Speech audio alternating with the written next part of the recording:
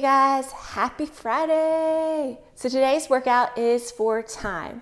You have 42 alternating dumbbell clean and jerks, then 20 V-ups, then 32 alternating dumbbell clean and jerks, then 20 V-ups again, and then 22 alternating dumbbell clean and jerks, and then 20 V-ups. The prescribed weight for guys is 35 pounds and for females is 25. We're going to go over the movements and the modifications and everything that you need to know.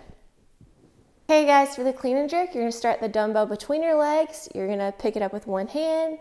And for the clean, think of it more like a kettlebell swing to get up to your shoulder. So you're going to swing it up, you're going to dip and drive for a push press.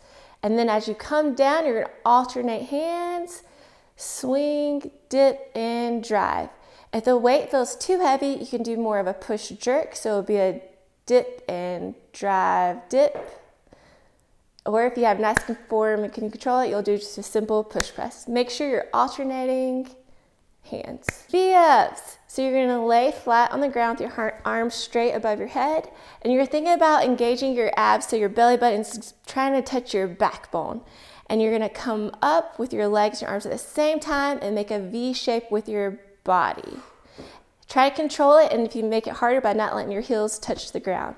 A modification would be you're gonna sit up and have your hands outside of your hips, kind of back, and then you're gonna bring your knees in like a knee tuck and then kick straight out, in and out. And if that's too hard, you can even let your heels touch the ground when you extend. Okay guys, so for this workout, your goal is to get under 9 minutes.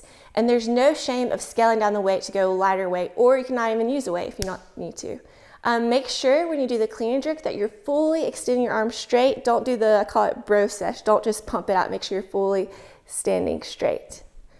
And you guys got it. Have fun. Make sure you post your scores below.